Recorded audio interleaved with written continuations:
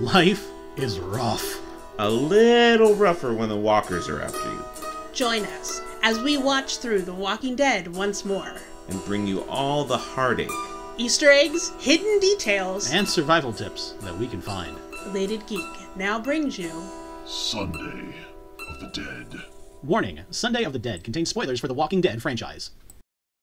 Hello, everyone. Hello, and welcome to another episode of Sunday of the Dead. This is Season 2, Episode 6, Secrets. I am Marshall. I'm Laney, but no Corey this week. Nope. It's just going to be the two of us, and we are ready to dive into this episode. He is off in California, and he does not get to go with all these zombies today. No, not at all. So let's talk about this episode. It originally aired on AMC in the United States on November 20th, 2011. The episode was written by Angela Kang and directed by David Boyd. It garnered 6.8 million viewers and became the second highest rated cable program of the day, as well as the fourth most viewed cable program of the week.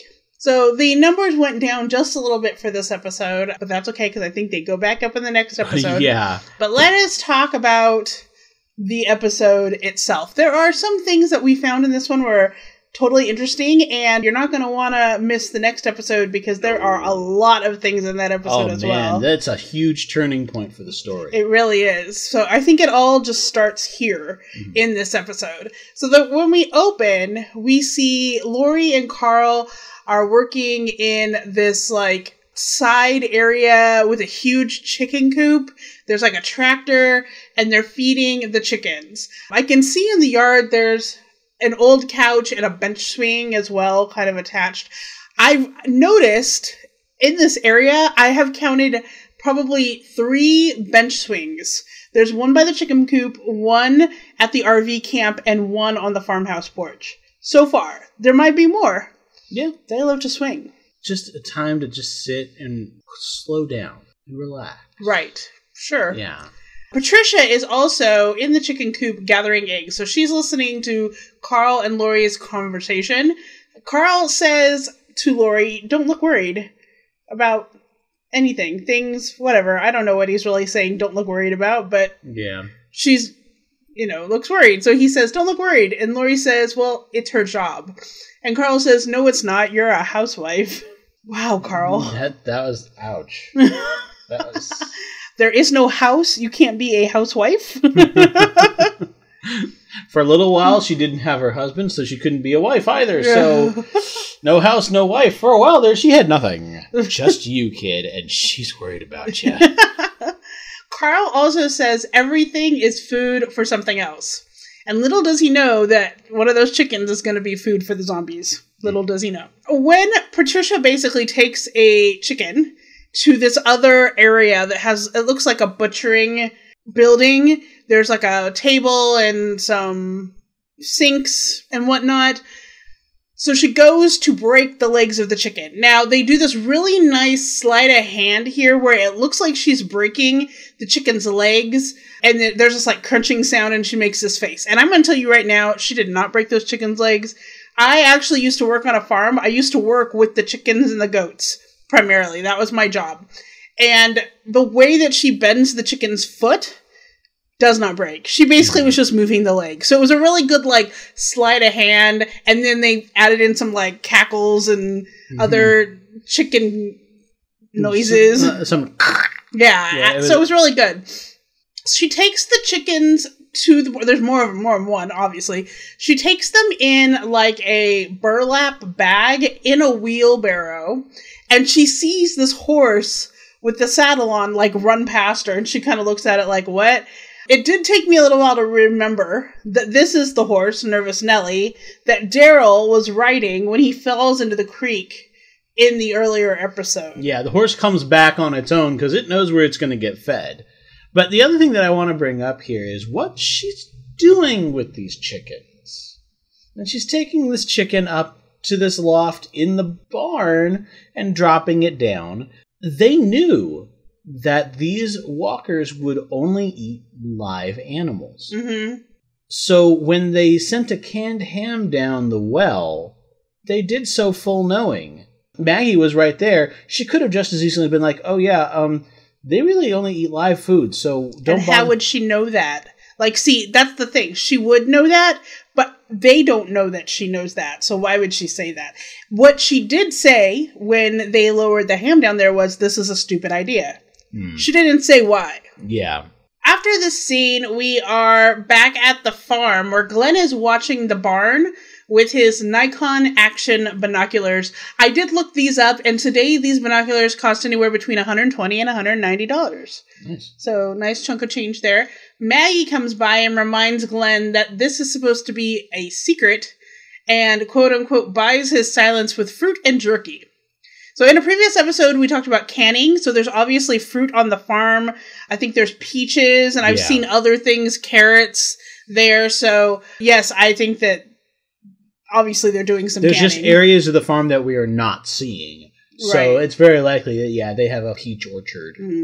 I feel like, too, and this is just something that happens across all the episodes, I always see them walking away from, like, orchards or other bushes down the road back to the farmhouse, and I'm thinking to myself, why do they not have some kind of cart? Why do they have to be hand-carrying baskets of this stuff down the road? Yeah.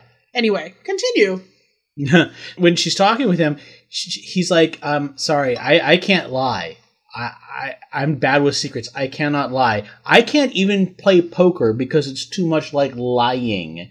And this is very much him. He is frank. He is honest. And anything that is not moral just bothers him to the core.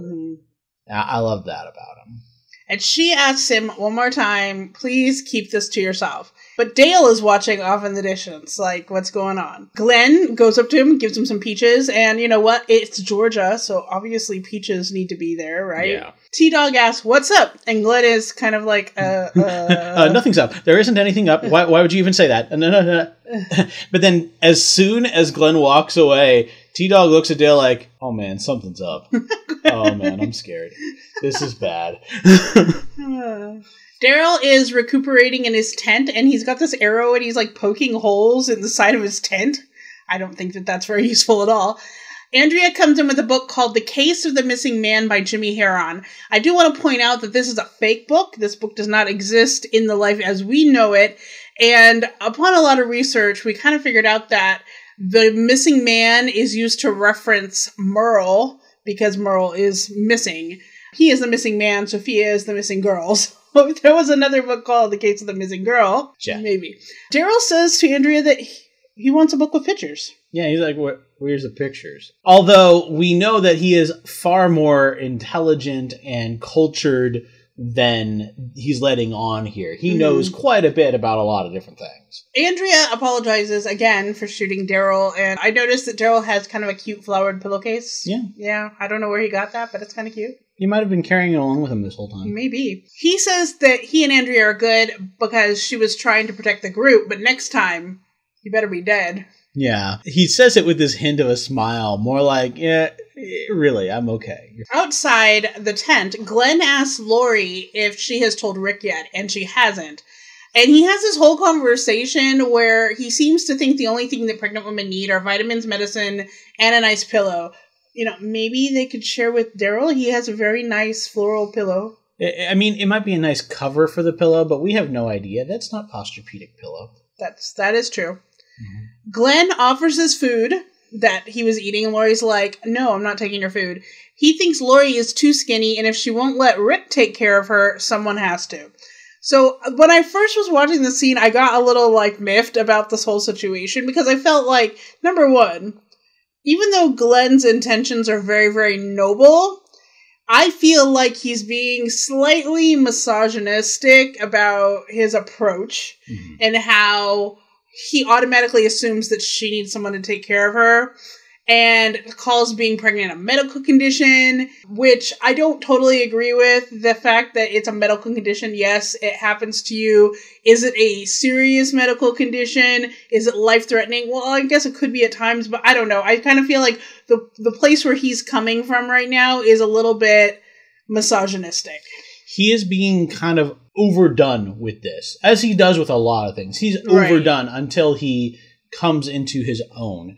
And I mean, technically, it is a condition that does need to be very heavily monitored because before we had modern medicine, without any care, it was 1 in 9 would die from a miscarriage, and the babies would die all the time. So, no, she does not need someone to take care of her 24/7.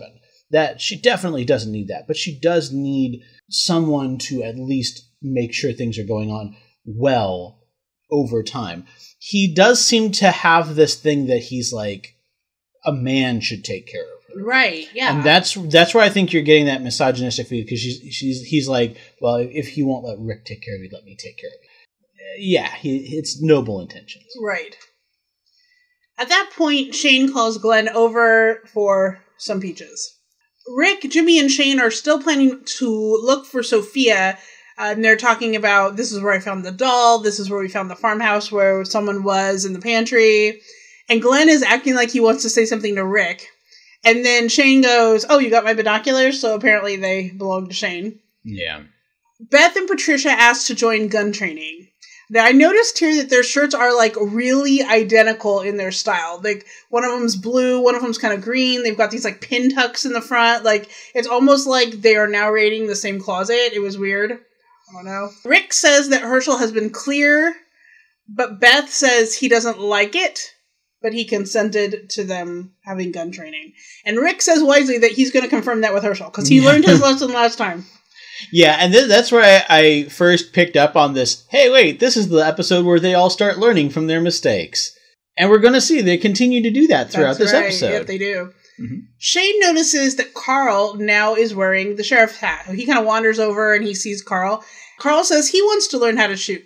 I do have to say, I'm looking at a lot of things in the background on this episode, probably because there's a lot of conversations that continue to happen over and over again, and I get a little bored. Yeah. But there's a really nice hammock in the back. I thought that looked really nice and comforting. Shane says he will talk to Lori and Rick, and then notices that Carl has a gun. What? Yeah. What, Carl? Really? Mm-hmm. Yeah. Shane is ticked off. Well, I would be too if somebody's coming up to me to be like, could you give me gun training? I already have one. Mm-hmm. I'd be like, hey, what? No, that's not happening. So it turns out the way that happened is that Carl said, oh, I need a walkie. Mom said I need it. And then Dale left and Carl went in and grabbed one. So obviously when they secured the guns, they didn't secure them enough. Right. Lori is very opposed to him learning how to shoot, but Rick says he shouldn't be afraid of them. Now, in this case, I do think Lori has a point if we were in the society we lived in today. Yeah. But we don't. So I kind of agree with Rick in the situation, but what I do agree with is that overall, education is very important when it comes to guns and gun training, gun safety, because the more you know about a gun, the less you have to be afraid of them, but also the more you know how to not just be waving something around and it goes off. I also believe that they should do training on throwing weapons, though, and like large stick weapons, batons, machetes, that kind of a thing, because having a gun in this situation is not sustainable. The bullet, as we know from later seasons, they actually have to have someone make the bullets for them. Bullets are not going to be easy to come by. So if you don't know how to protect yourself with other weapons, then it's not sustainable. No.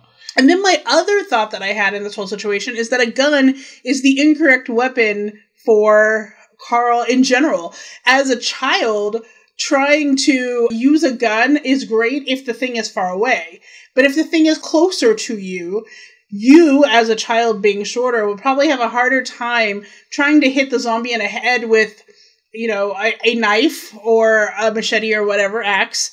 So really, what Carl should be learning is a slingshot or, throwing stars, bow and arrow, those kind of a things, so that he can have better weaponry and a better ability to hit the target.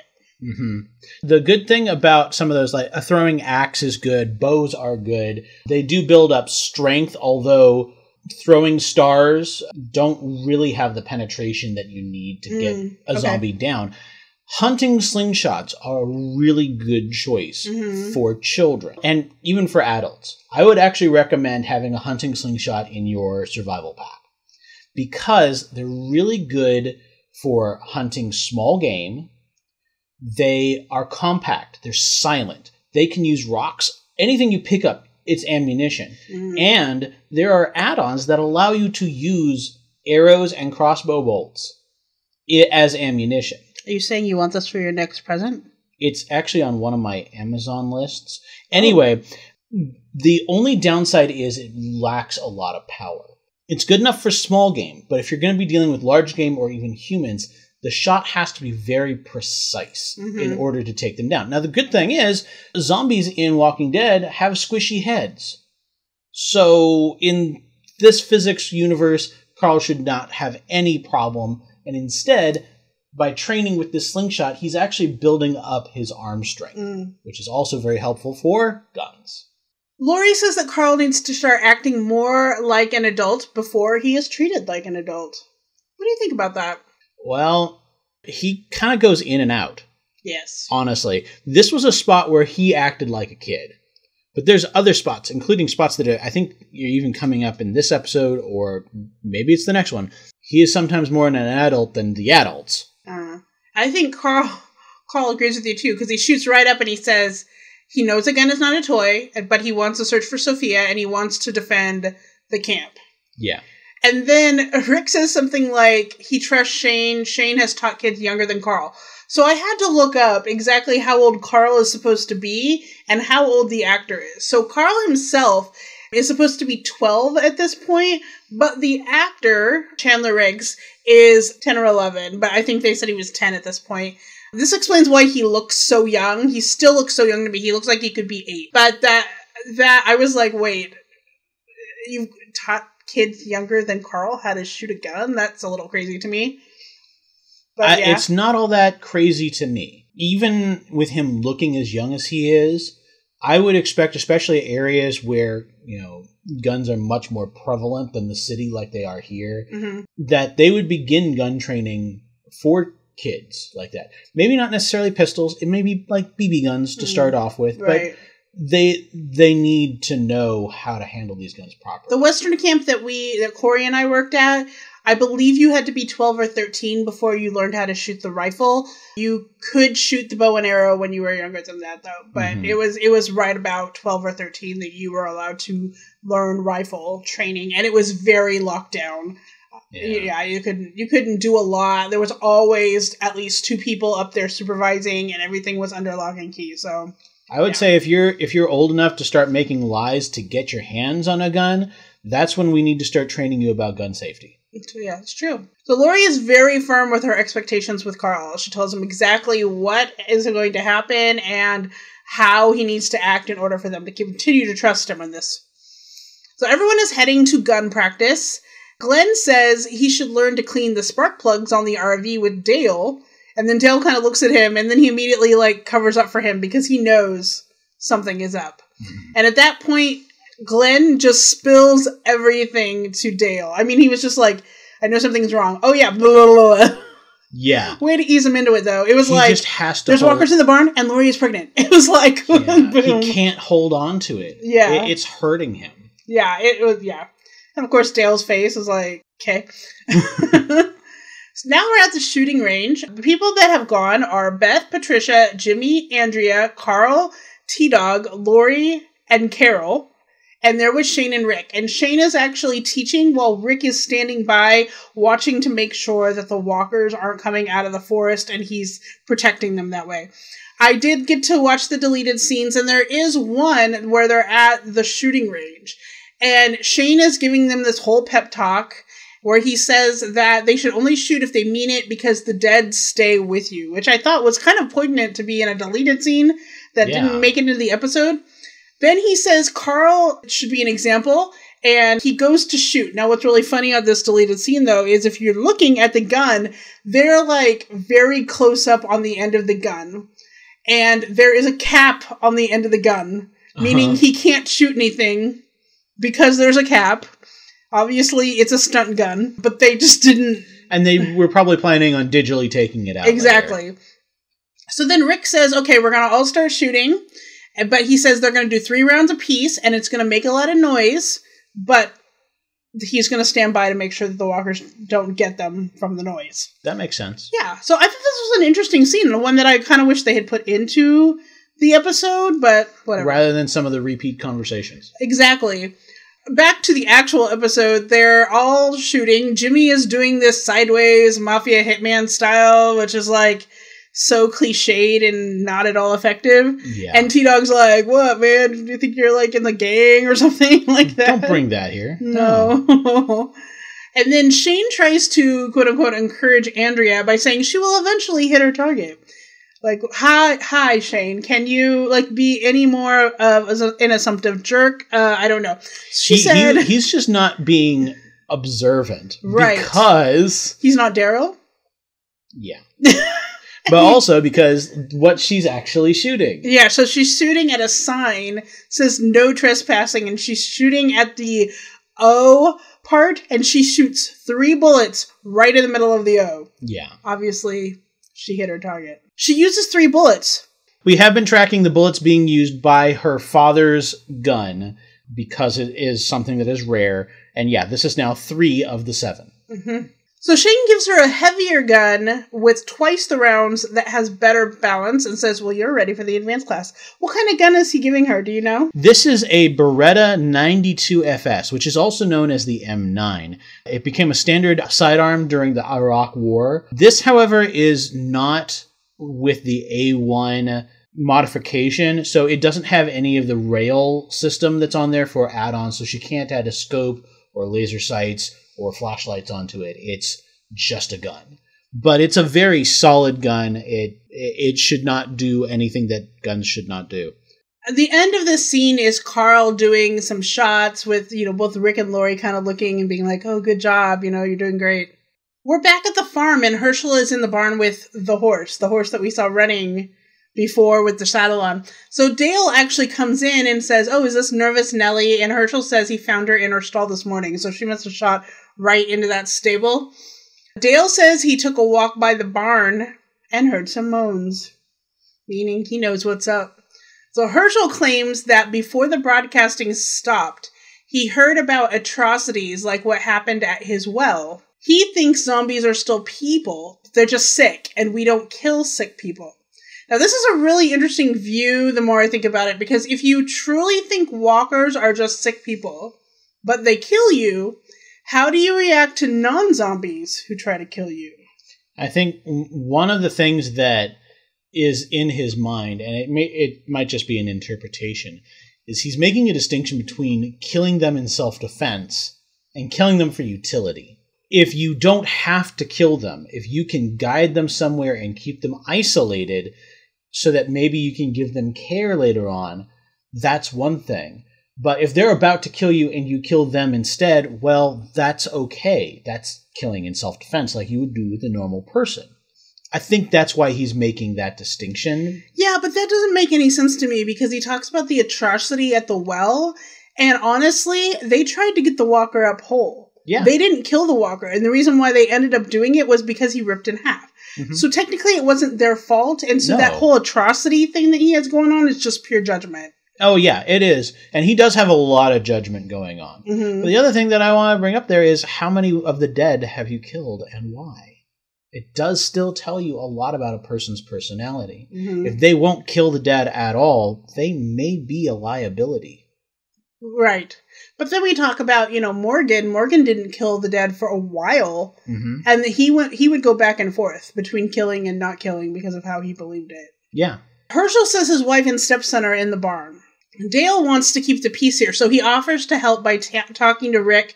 And Herschel doesn't want this because he is afraid other people in the group are gun happy. Andrea, yes, Shane. Very much.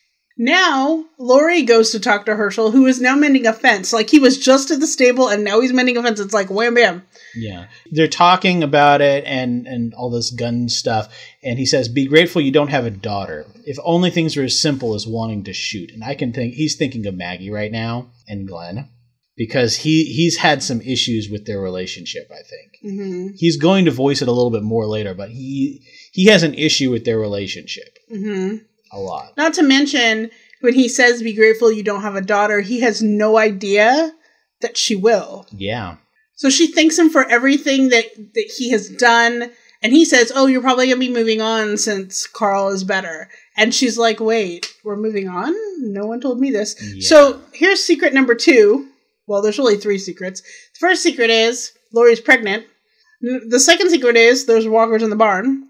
And the third secret is they gotta go. Yeah.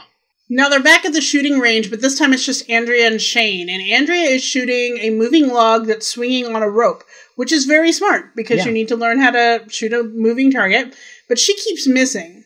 So Shane says she needs more than a screwdriver to kill that walker, which is like a sick burn. Yeah. But then he just kind of keeps on going and going and going and making it worse. And the problem here is she is getting nervous. Mm-hmm. But then when he says that, oh, that's the walker that got Amy, he's trying to drive the rage out of her. He thinks that she's like him.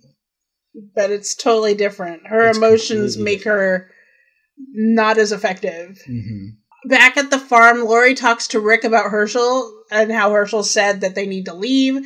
And she's really anxious about the whole situation.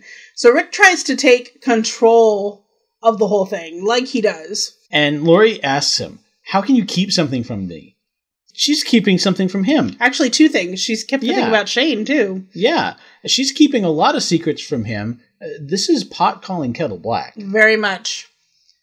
Now we see Andrea and Shane. Well, Andrea's walking home on the road and Shane's in a car. Andrea's really ticked off about what Shane said about Amy. So he drives by in the car and kind of cuts her off. And Andrea says, you know you're a real jerk sometimes. And he's like, yes, I am. But he doesn't really care, which makes him even more of a jerk, in my opinion. And he says, can you come with him to go look for Sophia in this neighborhood? Mm-hmm. At the farm, Dale is cooking at the campfire. It looks like a hamburger. It looks like a disc of some kind, so it's probably a hamburger. Carol gets some food, walks by Lori, and Lori kind of like makes this face when she smells the meat like she's going to be sick. Yeah, and then she covers her face and she runs away from the fire. And so then Dale approaches Lori and basically reveals that his wife was exactly the same way she was pregnant. Which is a really good way of him telling her, because he didn't technically throw Glenn under the bus, but I think Lori also kind of figured it out. And both times that he's revealed, yes, I know your secret, he's done so without telling anybody that Glenn did it. Mm-hmm. Which, good on Dale. Right. Good on Dale. He might have actually gone like, you know what, I'm going to go walk by the barn right now, so I can say that I walked by the barn. Right, exactly. Dale immediately points out that it could be Shane's, because, you know, he's astute enough to know that she and Shane had a little alone time in the tent. Yeah. And Lori hates herself for what she did with Shane, but she's going to say it's Rick no matter what. Like, she's decided it is Rick. But she is now worried about what the child itself will deal with in this world. One of the quotes that she says is she thinks that Carl's joy is already running dry. I'm like, which Carl are you looking at? This kid was so joyful about a deer just yesterday. Mm-hmm. And you can see that that's not changed him at all. I think she's projecting her own fear and sorrow onto other people. Yeah, I think so too. She kept saying all these things like, you know, is her daughter, is this child, she doesn't know it's a girl at this point, is this child going to grow up to be Dale's age? She can die happy? And I have to say, you know, we don't know at this point, but she probably will. You know, Judith, which is their daughter, is very tough. And, you know, it kind of makes me wonder, like, what would Lori think to see how Judith is right now? The kind of person that Judith is. How she even becomes kind of more of a leader than Carl even did in that case. I think if she was to see the same image of Judith that we see in season, I think it's 8 or 9, I think she would probably fall down to her knees and start crying in joy. Glenn is splitting wood, and Lori comes up. And he's just like, I'm sorry, I told Dale. Because he knows that's a secret too. I can't lie about it. So it's just going to come out. Yeah. So then Lori asks if he can make a run into town for her and gives him a list. Here we go again. Yeah. Now we're back into town, going along the road. Glenn and Maggie are on horseback. So they pass this mailbox, and it says G. Collins, 130 Main Street. So Marshall was able to look on it on his computer, figured out what the address said, because I couldn't, but then I did some research on 130 Main Street. So I looked on Google Maps, and that mailbox doesn't exist anymore on Google Maps. However, Gerald Collins still owns 130 Main Street, so that was his mailbox. And that is one tiny house there. It is a tiny house, yes. I think actually it goes back. So the front looks very small, but I think it's longer in the back, which you can't really see from Google Maps too much. But if we were able to find that, then I'm sure other people were. And I feel really sorry for this guy, because I bet you people are like standing in front of his house taking pictures all the time. Yeah. Hey, look, it's the place where blah, blah, blah, blah, blah. Yeah. Glenn apologizes to Maggie about telling her secret too. Maggie is mad at Glenn because Herschel is mad at her, and it all trickles down. Maggie doesn't want to call them walkers. She calls them Mom, Sean, Mr. and Mrs. Fisher, Lacey, and Duncan. And that's just a small amount of them that we know from later on. They go into the drugstore. And I noticed this the last time they went to this drugstore, and I didn't say anything, and I probably should have. But I noticed that whenever they go to the drugstore, they never check to make sure it's okay. They never check to see if there's anything there, like everyone else does when they go anywhere. Yeah. They creep in and are like, is there any walkers here? Do you hear anything? Okay, let's kill them first and go. She just assumes that it's going to be safe all the time. And as we find out in a few minutes, that's not the best thing. No. I also noticed that Maggie doesn't just ransack the place and like hoard everything she could possibly need. I mean, I really appreciate how she leaves things that she doesn't really need in case others need them. But then I had a thought of, well, who is around right now? Number one, are they all in her barn? Spoilers. Or number two, later on, she does say something like, there is nowhere else, no other farms to go. They're either overrun with walkers or they're burned out. So who's going to get this stuff in the pharmacy besides her? Nobody. But I appreciate the sentiment of her leaving it. Well, she might be leaving it in case there are people that are passing through. Right, that's true too. Maggie asks what Lori wants now, and once she sees it on the piece of paper, she is really annoyed. Oh, yeah. But we know it's the morning after pill that she has asked for. I'm also wondering, is Maggie a little mad because it's just another person this group is killing? Yeah. You know, we know that Maggie and Herschel we know that Herschel is very ingrained in the Christian faith. Maggie is kind of steered away from that, but she still kind of believes in the sanctity of life, I guess, because, she's going along with the whole barn fiasco. What's really interesting about this whole morning after pill thing is that this episode attracted criticism from political commentators for its potentially misleading perception of emergency contraception. Sean Ray of Planned Parenthood cited that the morning after pill does not induce abortion, as the episode implies. And I'm going to talk about that a little later on, too. I also noticed that in the store, there are some tools that would be very handy, like an aim and flame, some sandpaper, pliers, screwdriver. These are things that they probably would want to pick up and leave in their arsenal. So Maggie's in the back pharmacy area, and she's looking through the pills. And, of course, a zombie sneaks up on her because she didn't check the back. Yeah. She will not make that mistake again. So Glenn grabs a shelf as a weapon and just, bam, right across the head. The zombie gets back up. Glenn gets it again. Yeah, and this time he's using the gator machete again. So this is now becoming his signature weapon. Although I don't know why he didn't just grab it the first time, but I get it. You know, the shelf got him out of the way, and then the machete took him down. Mm-hmm. And when he hit it with the shelf, its head... You could actually see it as it's falling down. The head starts coming off, but it doesn't completely detach. Mm-hmm. So when he kills it, it's, R.I.P. nearly headless Nick. I found this next thing on, I think it was, IMDb. There's all types of mistakes and stuff there. And I had to, really slow the episode down to find this. But when Maggie gets attacked and the camera kind of turns, and so you see Glenn looking at Maggie what's going on. In the background, their horses are outside the pharmacy. And you can see a guy standing there with the horses in the background waiting for them. Basically the horse handler. Yeah. But it's very blink and you miss it. And honestly, you can only see half his body. but you can see his hand holding the reins of the horse, and I was like, wow, really? Nice. Now we're over at the neighborhood where Shane has taken Andrea, and they're looking around like the houses to see if Sophia is still around. And Andrea has that heavy gun, that Beretta that we talked about before. This was a very short scene. It was just like them driving up and whatever, you know. At the farm, Maggie and Glenn are coming back. So Maggie goes straight up to Lori with her special order and starts to yell at her, basically throws stuff at her. I get that she's mad because she got attacked and that basically they were put in danger. But number one, that wasn't totally Lori's fault because Maggie didn't check the back room. And Glenn, who should have known better, didn't check the back room. So she says, here's your shampoo, your lotion, and your soap opera digest. And I was like, wait, there's soap opera digest? Is it still good? Was that on the list? Are they airing the episodes of them in rerun while the zombie apocalypse is going on? No. I don't think anybody would notice. I don't know. So she tells Lori she needs to get her own items next time. And from the look on Glenn's face, I don't think he really knew what it was Lori was asking for. Yeah, it seems like yet again she gave him a brand name. Yeah. And like Plan B, and he didn't know what that was, or something like that. And, yeah. And then she's all, here's your abortion pills. That's what Maggie calls it. And Glenn was like, what?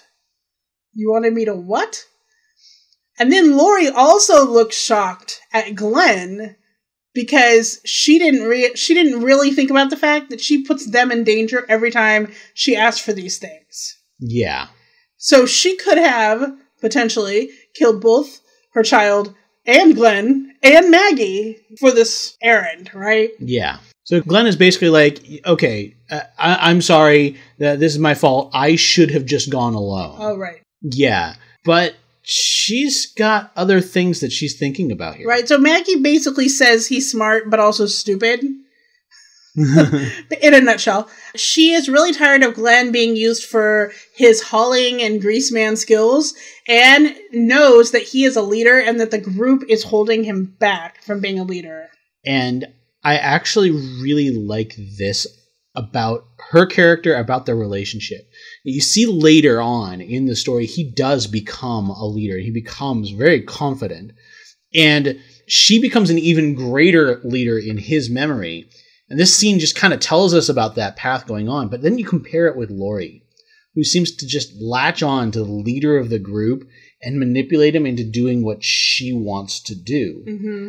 As opposed to Maggie, who sees a good man and encourages him to become more, become a leader. They're very different kinds of women of power. Yeah. We're back with Andrea and Shane at the neighborhood, and they break into a house. Literally break down the door.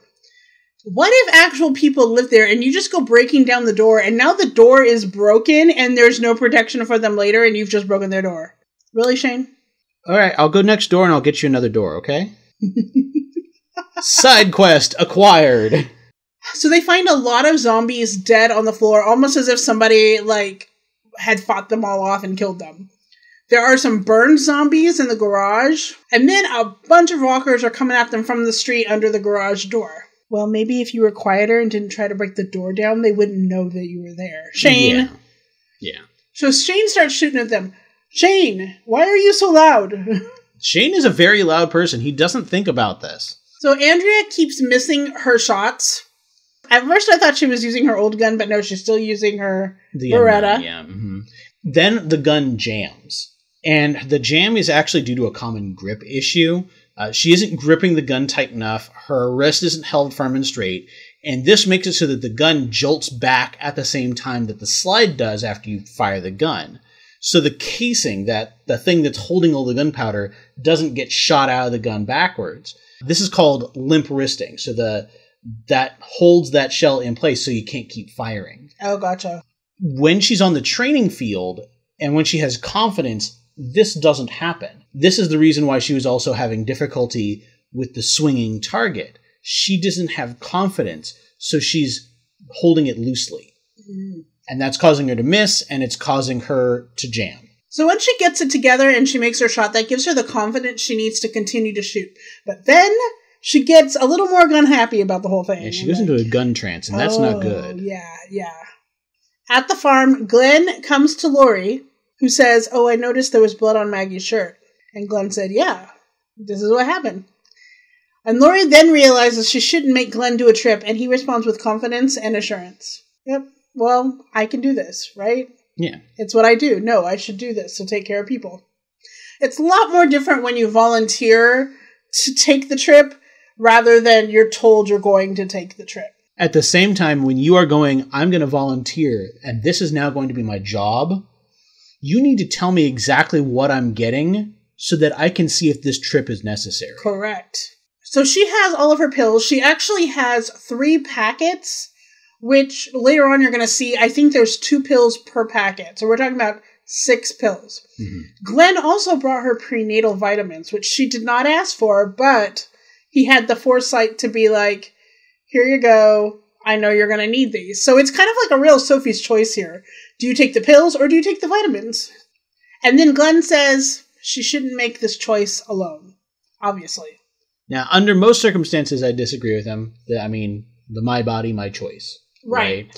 But well, no, what that means is that people don't tell you what to do. Yeah. What he's saying is she shouldn't have to make the choice alone, meaning she does make the choice, but she makes it with input from other people and support from other people. I see what you mean there. But I'm also going to bring up, she does not tend to make very rational, forward-thinking choices. True. So it's her choice, but she needs some rational sounding board. Right. But on the other side, you want to think about, what about the father's choice? Mm-hmm. There is that as well. I mean, I'm totally about the woman being able to choose what she wants to do with her body.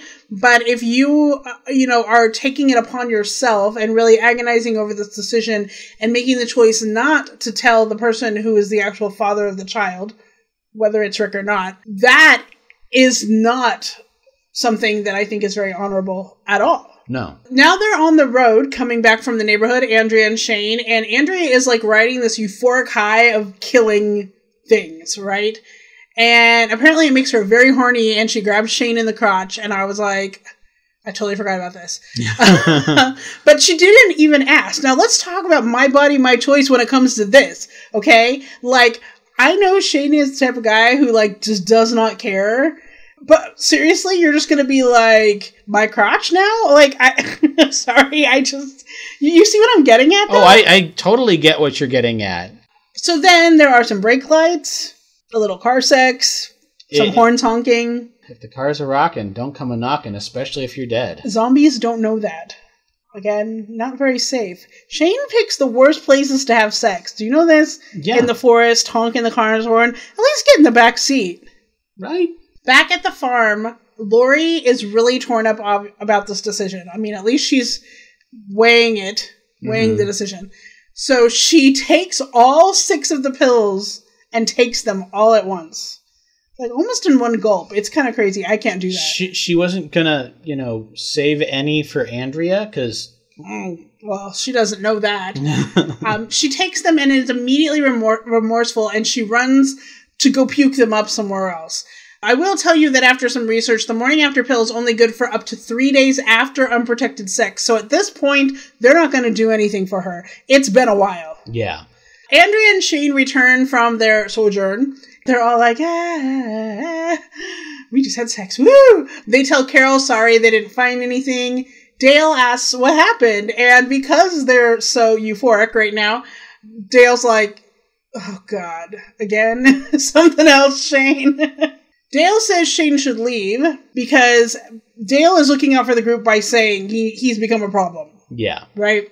But I also think that there is a little bit of posturing to keep, quote-unquote, Andrea safe again and making those decisions for her in this way, telling Shane that he has to leave. And I don't necessarily agree with that, even though I don't necessarily agree with what Shane and Andrea are doing, in theory. Andrea is an adult. She can make her own mistakes, and maybe she should, so that she can learn from them. If she wants to go have sex with Shane, she should. If she wants to leave, she should. If she wants to carry a gun, she needs to deal with the consequences. Mm-hmm. At this point, stop trying to protect her. Although, I think it's even further than just... Yeah, he is definitely gatekeeping Andrea, but he also is definitely looking out for the group. Because he sees something very dark in Shane. Yes. In fact, he totally calls him on it in just a few minutes. He says that he has his suspicions about Shane's part in Otis's death.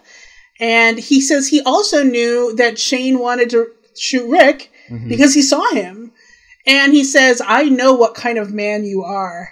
And I just think in this moment, Dale was just so fantastic because he just was like, look at all these things I've seen. And the look on Shane's face turns like so sinister and he starts to threaten Dale. And I'm like, oh God, this is not going to be good for Dale.